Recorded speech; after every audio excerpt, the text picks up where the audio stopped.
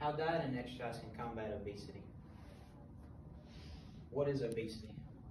Obesity is a very contagious disease that's sweeping the nation. And though it can be seen that it's not a big problem for many people are struggling with this. Obesity is an excess of body fat that can build up in the body over time. Obesity leads to millions of deaths every year that affects millions more all over the world. And it's in reference to having a body mass index or BMI 30 or more. Though there are many people struggle with this issue, and it's your job to fix it. There are many health risks that are associated with obesity.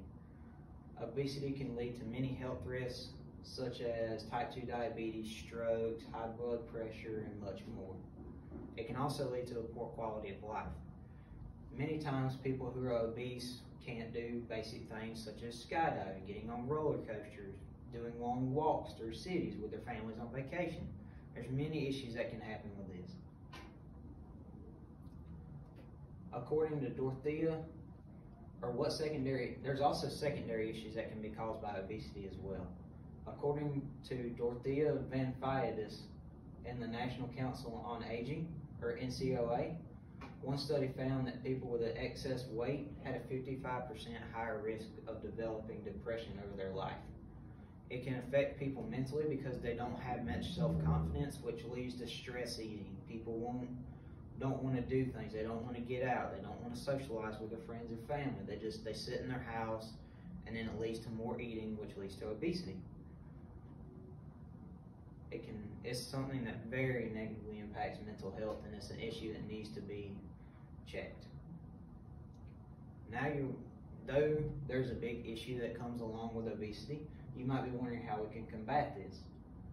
And the way that we combat this is diet and exercise. In an article posted by the Harvard T.H. Chan School of Public Health, choosing healthier foods such as whole grains, fruits, and vegetables can lead to a better diet, and which leads to reducing or preventing obesity in your life. Exercise is also a great way to reduce obesity. Exercises such as weightlifting, running, riding your bike every day, walking the dog, even yard work such as raking leaves or working on cars, that can be ways to help prevent obesity. Though it can be seen that both are important, many people will focus all on diet and not on exercise, or all on exercise and not on diet. Food is essentially energy for our bodies. When we take in food, we're taking in energy, also known as calories, which leads to and if we don't use exercise to burn those calories off, we gain weight. That's what leads to obesity. And if you focus on the diet and not the exercise, your body's not going to burn as many calories. So you're kind of defeating the whole purpose of diet and exercise.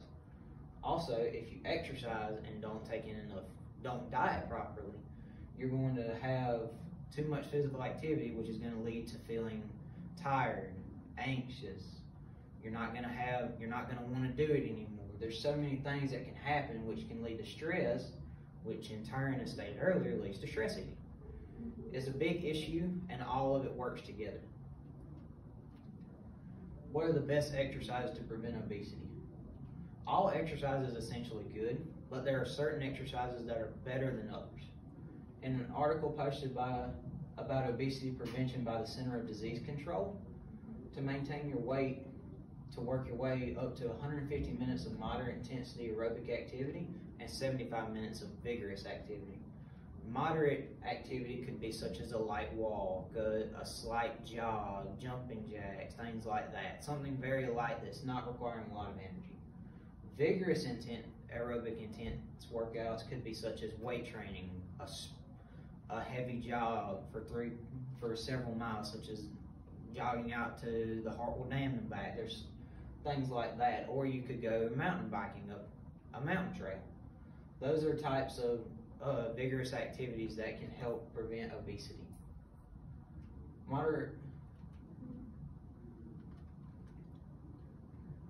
There's many positive effects that can associate with living a healthy lifestyle. Living a healthy lifestyle can be very beneficial, such as you limit your weight, which allows you to do more. You feel better mentally, such as I stated earlier, mental health. If you have a better diet, you're able to do more, you're able to see more, you're able to go with your family more, you socialize more. It all leads to more of a healthy lifestyle. Plus, you get in shape, you feel better, it doesn't hurt your joints to move as much. It can, and this overall boosts the confidence and mental attitude of one person. And many people, is an argument that's often made that dieting is very expensive. In an article posted by Finance Buzz, 65% of Americans don't eat healthy because of what they think is higher food costs. And when you start to break down numbers, you can see how that is not true. For one person to eat at an average steakhouse, it will cost around $25. That's the cost of the steak, an appetizer, a side salad, fries if you get that. That can get very expensive. You add that up over 7 days a week, it adds up. It starts taking money out of your pocket. And that's not counting if you're going to go get candy bars at a gas station or sodas, those sorts of things. But you can go to Walmart and get a 32 pack of water for $6.98. That's 21 cents per bottle. Then the average cost of boneless, skinless chicken breasts is $2.35.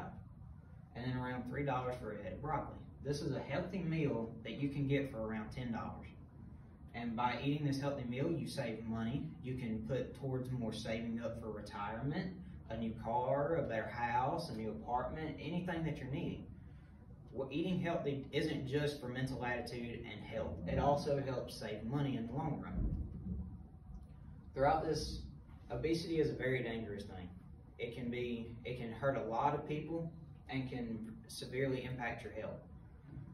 As stated by the Center of Disease Control, Harvard T.H. Chan School of Public Health, the Finance Buzz article, all these things, and Dorothea Vafaitis with the NCOA, all these things, they add up and they can greatly impact people.